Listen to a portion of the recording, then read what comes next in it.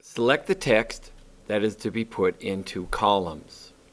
Please take care not to select any blank spaces like this. Do not, or your column will not come out correctly.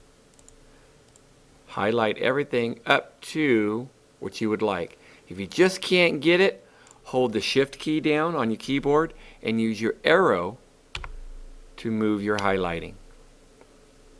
After you have selected the text to be put into columns, on the Format menu, choose Columns.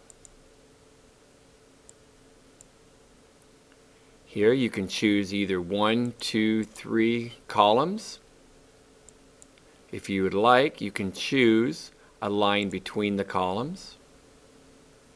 When you are finished, click OK. Again, highlight, Format, Columns, select the number, whether you'd like a line in between it or not, click OK, and you have it. Pretty neat, eh?